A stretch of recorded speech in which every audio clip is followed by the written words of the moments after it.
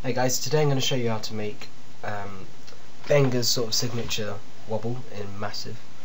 It's the one that's heard in I Will Never Change and Forefather. It sounds a bit like this. I've kind of tried to recreate the bass line to I Will Never Change. So it goes like this a bit.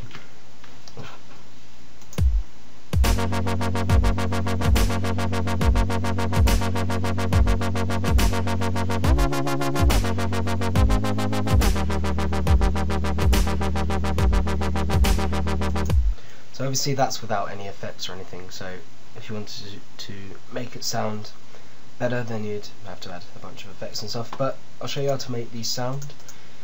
I'm going to go to Massive. This is the sound on its own. So we're just going to make a new sound. You want to turn all the oscillators on.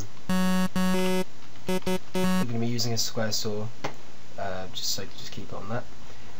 Oscillator 3 you want to pitch down 12 semitones. Oscillator 2 pitch up 4 semitones.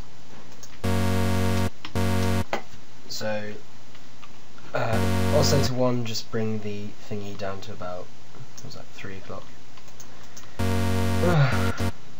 Sorry. Okay. Next I want to go to voicing and put it on mono rotate. Just so to get the slide. Then you want to go to FX1 and put dimension expander on it. And turn the size up a bit and the dry wet down. Next I want to go to EQ.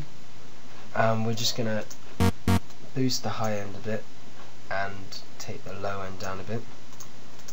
So obviously if you were making something with this you would put your own sub bass in it. And underneath it. Put the boost up a tiny bit. Then for the modulation you want to go to LFO5, put filter 1 on low pass fill, turn the resonance all the way down, LFO on here, move it about so it's just pointing at the low pass 4, maybe, yeah, about there, and you want to move the LFO around here. Also you want to move your crossfade to about just under halfway between this one, you know, just look at it. Put it on sync and put it to 12. And then that's basically it. You can fiddle with the LFOs just to get what you think sounds good for you. That's the basics of it. If you wanted to, I guess you could EQ it and what have you, but I'm not going to do that now. So thanks for watching. I hope that was kind of helpful. Subscribe, check out my SoundCloud, or I shall break your legs.